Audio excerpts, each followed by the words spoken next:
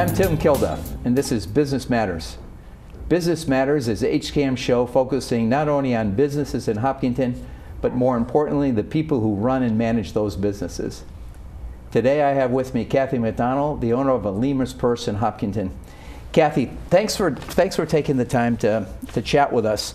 But you know, part of our goal is to get people to talk a little bit about their backgrounds and then sort of lead into what they're doing now. So I'm interested in because I think the connection would be, or maybe lack thereof connection, between your educational background and what you're doing with Alima's Purse. So why don't you start there? Okay. Gives all those young people trying to decide what to do for college, let them know that it's not always etched in stone what you go to college for. Exactly. So I went to school in Colorado, northern Colorado, and I graduated with a degree in social rehabilitation. Right now, I'm a business owner in Hopkinton doing retail. I'm also a pastor, which is where the Alima's Purse story started.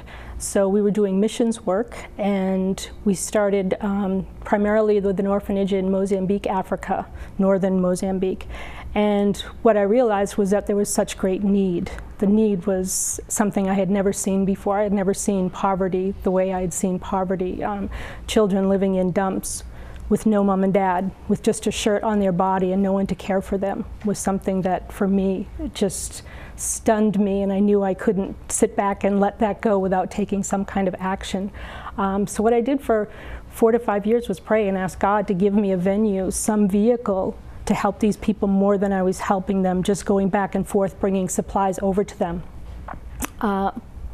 When Hurricane Irene hit, a friend of mine from Hopkinton, Katie Olson, sent me a link to a story about a woman in Lake Forest, Illinois, who had a shop where she sold goods that are called fair trade. Fair trade is basically products that are made by people in third world countries, sometimes second world countries, where the workers are protected and given a fair wage. So this woman had a shop full of these things. And so I went out and spoke with her and decided that we should give this a try. My husband and I thought, let's invest in this, let's see what happens. We named the shop after a young woman that I had met in Africa who, even though she was an orphan, she gave to me. She gave me a piece of candy. And I knew that no one had ever given to me that way before. No one had given me in a way that cost them, as opposed to giving out of abundance. So we decided that we would name the store after her, and that we would follow in her footsteps, and we would give everything away. So 100% of Alima's Purse's profits go to those in extreme need, both in the United States and abroad. How many trips did you make to Africa, and how many how many young people did you bring? Oh, that was probably the joy of our hearts when we brought young people. So we took 2 trips during Christmas where we took college and young people. So I think total we brought 30 to 35 young people over there with us. And one Christmas morning we were bringing the gifts down to give to the children, and this young man that I had known since he was 3 years old looked at me and he said, "Kathy, this is the first time in my life I've cared about anybody more than myself." Wow. And for me, that was worth going to Africa, you know, and the flight delays and things that happen as you travel around the world. So I actually just came back. My daughter was in school at the University of Cape Town, so actually we've been back a month, and we were back up in Mozambique, so it was really nice to be back. Well, the difference between Cape Town and Mozambique must be enormous. Yes. Cape Town is very affluent. They have a great university there, and that's where my daughter went. But she also, while she was there, just outside the city limits of Cape Town, things are more third world. So my daughter actually was volunteering while she was in college. She was volunteering at a safe house, teaching the women that had been rescued out of trafficking and prostitution, teaching them computer skills, English, things like that. These are enormous issues. I think it's pretty difficult for one to get their heads and hands around around some of these issues that you deal with. You know, before we go on, because I want to drill down a little bit relative to Alima's Purse, but I'm interested in what advice you might give young people who fret and worry about what they're going to major in, and then ultimately might end up in a very, very different field. I would say go with what gives you passion, what you want to learn about. I know my husband is the same way. My husband has a wonderful job, and he came out of school with a international studies degree, which he's in business now. So I think that a lot about education is life experience and what you learn from other people. Yes, you're schooling, but the situations that come up around you are just as important and are just as fruitful to you later on in life. And I think ultimately, too, what really matters, whatever area you study in, is to study and get good grades, and then that sort of positions you, doesn't it, for other things. And you meet people that can connect you to things that later on might be where you end up and where you really see making a difference and changing the world. For me, that was really important. What was it like for you to immerse yourself in establishing a retail business, which is, again, very different than your background? It was very different. So it was quite a learning experience, but having this woman in Lake Forest, Illinois, come alongside of me and vet her vendors, so to speak. So you buy from other people. That's what retail is. You buy from people and then you put them in your store. She already had a list of 25 to 30 vendors who were fair trade certified, who their products were excellent and sold in Lake Forest, which is a similar demographic to Hopkinton. So she basically took a huge chunk of learning that she had 3 years to learn. It took her 3 years to learn what she gave to me in, one day. Power of networking, I guess. Wonderful, wonderful. And how did you make that connection? She had a newspaper story written about her in Chicago, and a friend, Katie Olson from Hopkinton, forwarded me the story and said, "I think you would like this." Is she still in business? No, her store is still in business. So she gave a percentage of her profits away, and we've chosen to give 100%. So we give 100%, but her store is still in Lake Forest, Illinois, and they still give a percentage away. And so your operation in Hopkinton runs out of, or is run out of? Water Fresh Farms Marketplace. So that connection allows you, I would think, considerable flexibility. You didn't have to go looking for a storefront. Right. I went down to them about, I think it was 5 or 6 days before they opened, and spoke with them and told them what we were trying to do, and for them they thought it was a natural fit. So they invited us in, and we are a vendor, we are a department in their store. The products that are sold, you Yes. talked about, I think you used the word certified? Certified Fair Trade. Tell me what that is. Certified Fair Trade is when it has been certified that the group of women or men that you are employing to make your product are given safe working conditions, are giving proper salary and wage for what they're making. So for Waterfresh, when we started out, we just did fair trade, but Waterfresh is a very large store, and people wanted United States products also. So what we did was we started looking for people in the United States who have small businesses and are trying to emerge. And they're usually artisans, and incorporated them as well. So now we have probably a 75 fair trade, 25 US product in Waterfresh. Give me that again. What are the numbers? About 75 to 25%. That can fluctuate depending on the season and what we like, what we find that we like and we want to sell in the store. Who determines this qualification? There's actually a fair trade board. Getting fair trade certified is very difficult, very difficult. So you had to learn about that. That's a governmental piece that you. That's an important piece, and there are also people that are trying to become fair trade. So the qualifications are very stringent for the fair trade certification. But we also know of companies that are trying to, like they bought the land, they have a building for their workers, they're doing, A, B, and C. They just need to get to D to get the certification. So there are a lot of people around the world doing great things and trying to protect workers so that they do get a fair wage, and they're protected in their work environment. So that immerses you. That then immerses you in a whole different subject area, doesn't it? Yes. So you go with your background into the retail, and now you have this certification thing that's really critical. You have to learn about that. And then how did you make contact with, is it simple to make contact with these certified people? Yes, for us, the thing at Waterfresh, we like to have different products. So I think in many retail environments, many retail stores, they shop twice a year. They buy twice a year for their store, fall, winter, summer, spring. Yeah. And that's what's in their shop. For fall and winter, they have the same set items. I just like it to be different. So we're constantly bringing in, I would say, 3 times a month, we'll have a new product or 2 new products in from somewhere. For example, when I was down in Cape Town with my daughter, I went to this, she brought me to this wonderful market that had fair trade women's groups who sold their goods.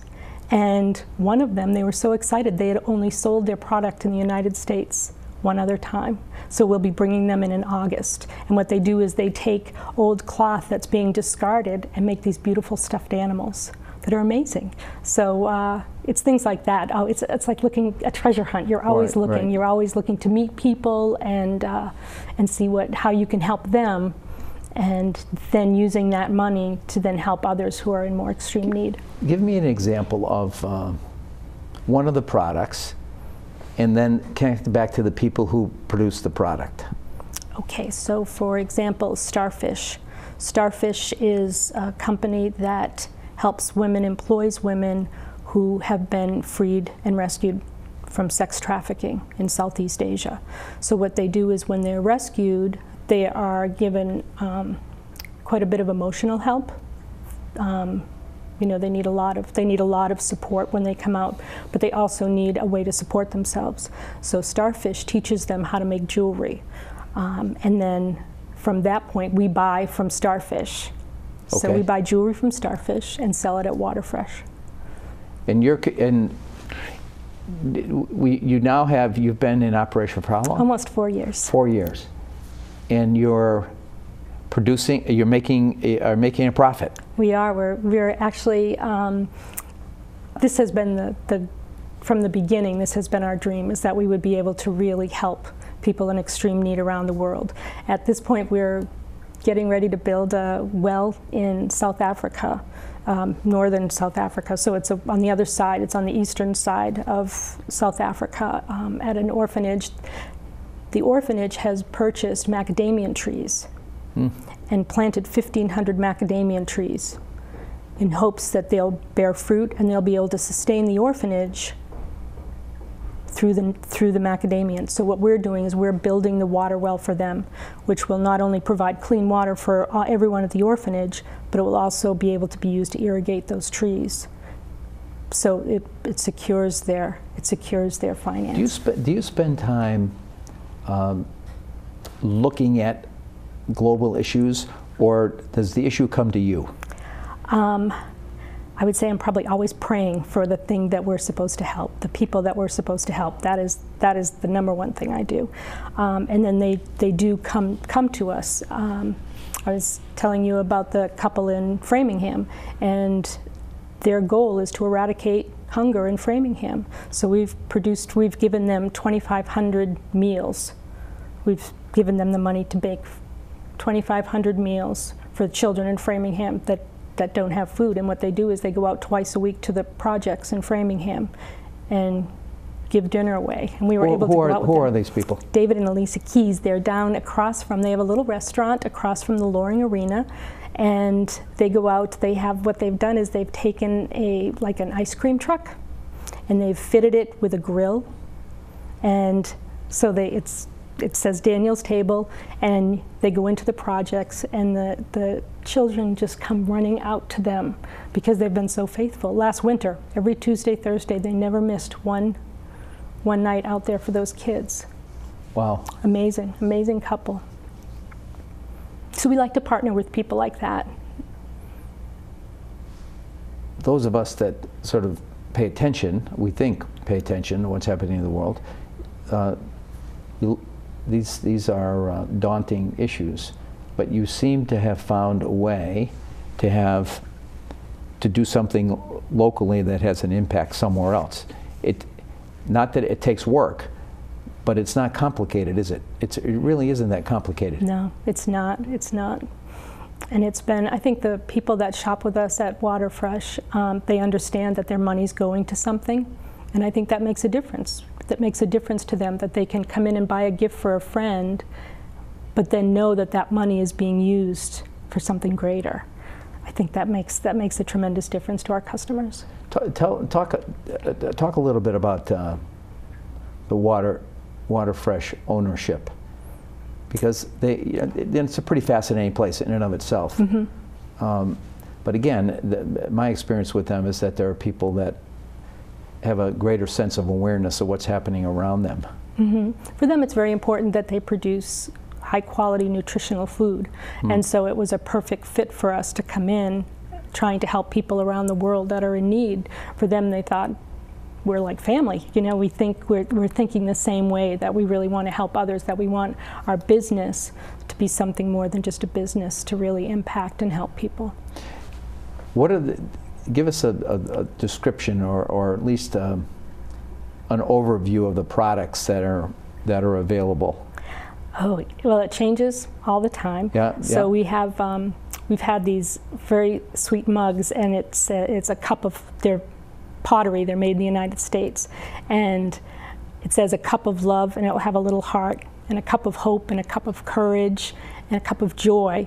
And we got them because we just thought that's what we want. We want our products to have a message. We want to let people know that they are valuable, that they can make a difference. And not too long after we had them, they became one of Oprah's greatest gifts. And so the company just, yeah, so it's amazing what happens, you know, with these small little businesses. But so things like that. We have Giving Keys. Giving Keys are made in Los Angeles, and what they do is they employ people transitioning out of homelessness. So they have their keys, and on each key, it's an old key, they engrave a word. So say hope. When I buy the key, I know that the mission for me is to give my key away to someone who needs hope. And then I go to their website and write the story, why I gave my key away. So their website is tremendous stories of people helping others. So the Giving Keys, the words are courage, strength, believe, hope, those kinds of things. Who thinks of this stuff? It's amazing. It's amazing what people do. It really is. Now you brought your touch, if you allow me to use that word, to an area in New Jersey. Was it New Jersey or Staten Island. Yeah. Tell us a little bit about that. So Staten Island, when the hurricane hit, we wanted to help. That's what we're here to do. And so we brought down clothing and tons of food. And when we got down there, I realized that all the things that I had learned in Africa and other parts of the world doing missions work were needed there, because I had seen this before. We had seen this before, and we were able to help them because they thought, you know, they said, can you bring some things back for us? We're not going to need them. It's not going to be like this. And in my heart, I knew it was going to be like that for a long time. And so we made subsequent trips down there. And one of them said, you knew. How did you know this was going to be so long? It was going to take us so long to get the help we needed. But it was because we had seen it before. I think it's still going on, actually. I think there's still needs. Yes. What did you gather to bring down there? Oh my gosh. And how did you do it? Well, you just put the word out. Hopkinton is one of the most amazing communities to live in terms of the generosity of the people and the hearts of the people. So we actually have pictures. We had a truck that was so full you could barely get the doors shut. And we had some high school kids, some moms that came down with us, gave it all away. And then what happened was, for Staten Island, the hard part of that, the good thing is that people help you. The bad thing is that you can end up with a lot of things that you don't need. So people would donate things to them, but they were like stiletto heels and shorts and things like that. So they had no way to get rid of. Literally, it was a mound, you know, as tall as a person, full of things they didn't need. So another way we helped them was to just take that whole thing away for them. Load the truck back up with everything they didn't need and bring it back and donate it here. And you could do that? We did do that. So that. you closed that circle? We did.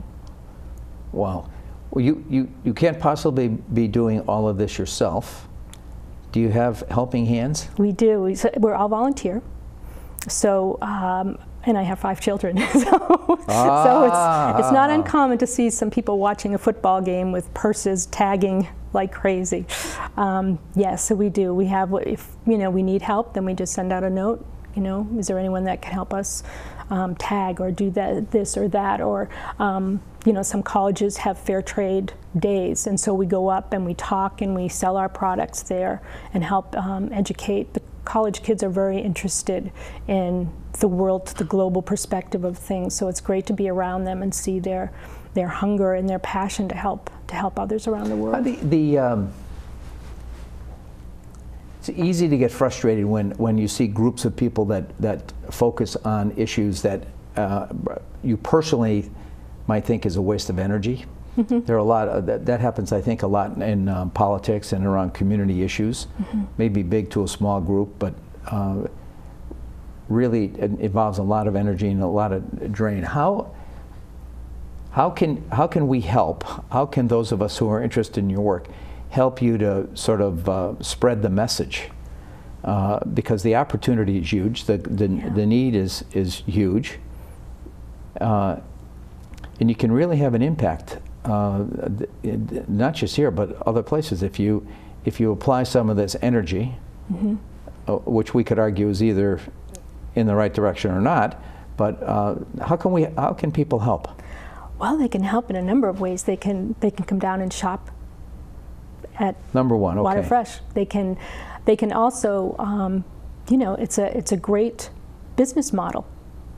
I would have no problem helping someone get started doing the same thing somewhere else. I mean, I think that's how I received this. That's how I got this. I would have no trouble whatsoever. We also are looking into. Our website's almost ready to come online, and we'll be having a section for stores that would like to have us in their stores. Not to the scope that we are in Water Fresh, because we're in Water Fresh. If you've been in Water Fresh, we are all over Water Fresh. So we're on top of the shelves, we're in the corners. When we started, Jeff and Donna and Phil wanted their store to be like a treasure hunt. So when people are looking for produce, they look up and they see something from Turkey. They're looking for pasta and they look up and there's something from South Africa. So they wanted the store to have that feel to it, that you never know what's going to be there when you look up in the store. So there are different stores that have talked to us a little bit about having a table, having a little section of Alima's Purse things in their store, and it would be the same thing. They would pass us through, like the Tadaros and Jeff. They would pass us through at the end of the month. Write a check. Expansion. Talk a little, because you've now entered into a whole nother area of expansion. What's it look like? I hate this question, but what's it look like 5 years from now? 5 years from now. Lord knows, right? Who knows? Yes, who knows? That we would make a difference. That we would change lives. And in order to do that, the business itself would be. The business would be strong and growing and in other places. So we needed to learn. We came at this not understanding retail, not knowing retail. So the past 3.5 years, we've really learned and been able to get traction and say, okay, this is how this is done. This is what really works at Water Fresh. This we could do other places. We could do in little pieces in little shops around the world. I think that's because we love relationship. So for us, being able to be in a store where we can come and go and do different things during the day, I don't need to be at Water Fresh, is a tremendous asset to me. I mean, I go in there, 5:30 in the morning, straighten things up. They call me if there's an issue. I stop down once during the day, but I have my day to investigate and to help and to look for people that need help. So it's incredibly freeing to be able to be in another business location without me needing to be physically there.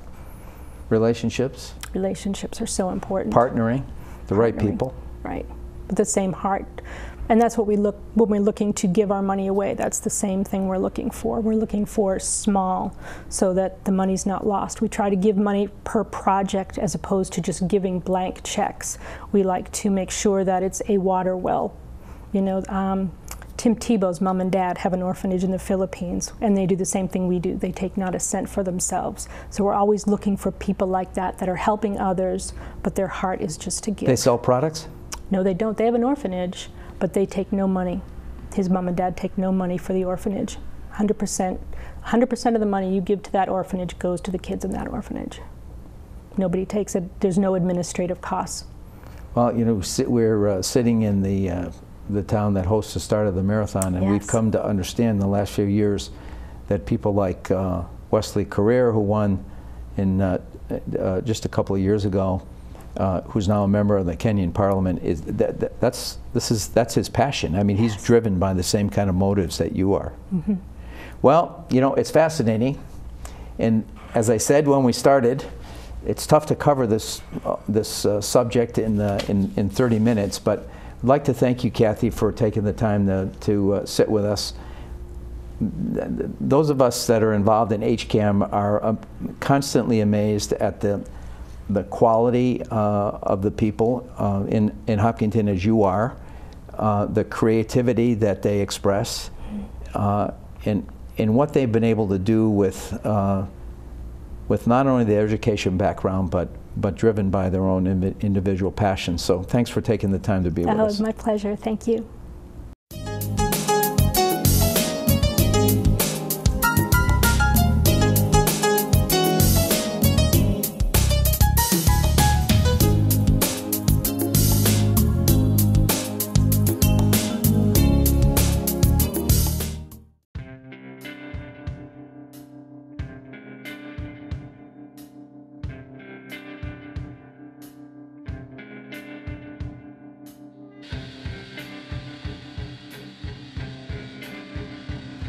You're on public property.